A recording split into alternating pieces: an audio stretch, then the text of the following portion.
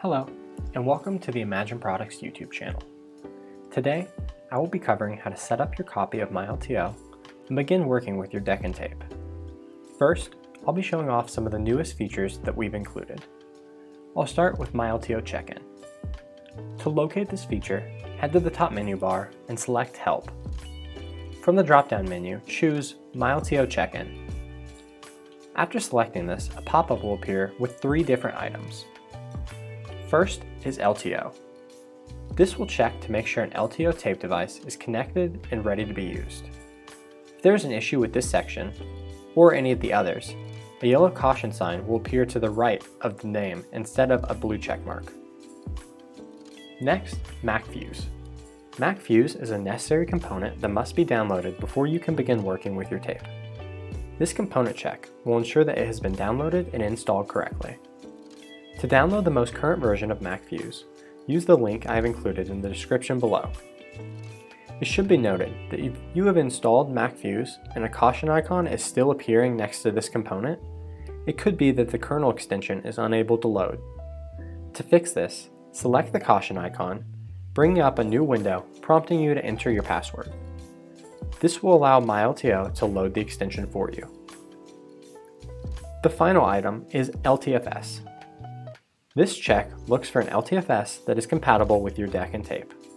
Luckily, in the newest version of myLTO, we have included a bundled LTFS that eliminates the need to locate, download, and install any additional components. However, there is still the option to use a custom LTFS. Because this process is more complicated, it is not recommended.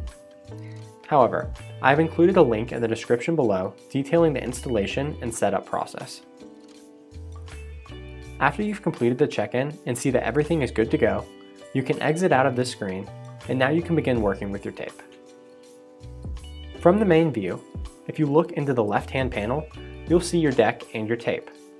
If you don't see your tape, you may need to refresh this view using this button here. After your tape appears, it will load in an index for your tape. While this index is loading, your tape will appear as gray, and once it has loaded, it will look as mine does now. The index is a new feature in myLTO 2023 that allows you to view your tape's contents without having to mount and spin your tape. Not only will this save you time, but it will also extend your tape's lifespan. You can view this index by clicking the drop-down arrow here to the left of your tape, or you can select your deck or tape to pull up the deck options view. Here, you will be able to view the index in more detail by selecting a particular folder or file. If you have recently added any files or folders to your LTO tape and they do not appear, you can select the refresh button here in the upper right corner to refresh your tape's index. This view is also where you can find your deck options. I will cover these in more detail in a separate video, but very briefly, these options include the advanced deck options and the tape control options: mount, format, recovery, and eject. After you set up your deck and tape, you can exit out of this view and begin performing jobs, either in simple mode or in preset mode, both of which I will go over in separate videos. There are also a number of other settings that you can access through the top menu.